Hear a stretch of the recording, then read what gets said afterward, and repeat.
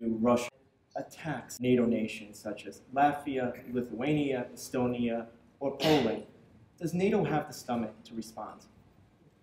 Sure, and I'm mindful of what you told me earlier, that when Marty Dempsey was here, he said I'm in the Russian Russia?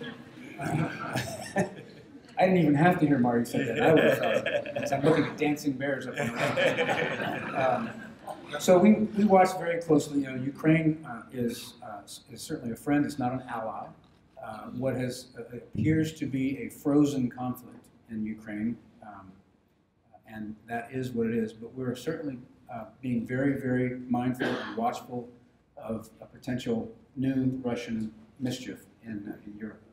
They'll take what you give them, right? And we're very concerned in particular about our Baltic allies, NATO allies, Latvia, Lithuania, and Estonia, because they have a significant Russian population, and one of the modus operandi that the Russians have is to use as an excuse or create unrest in those Russian populations and then say, hey, we've got to come in and take care of our fellow Russians. So we're very watchful of that.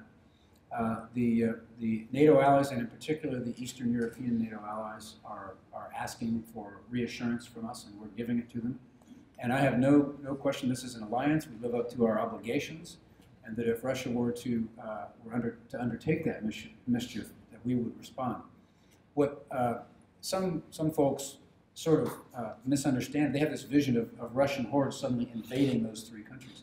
We think it would start in a different way. It would start, as I mentioned, with Russian action to undermine the stability of those countries, and then a threat along the border, trying to coerce those nations into doing, like leave the NATO alliance or something like that. And so we've got to be careful of how a very clever adversary could approach this problem, and we've got to stay one step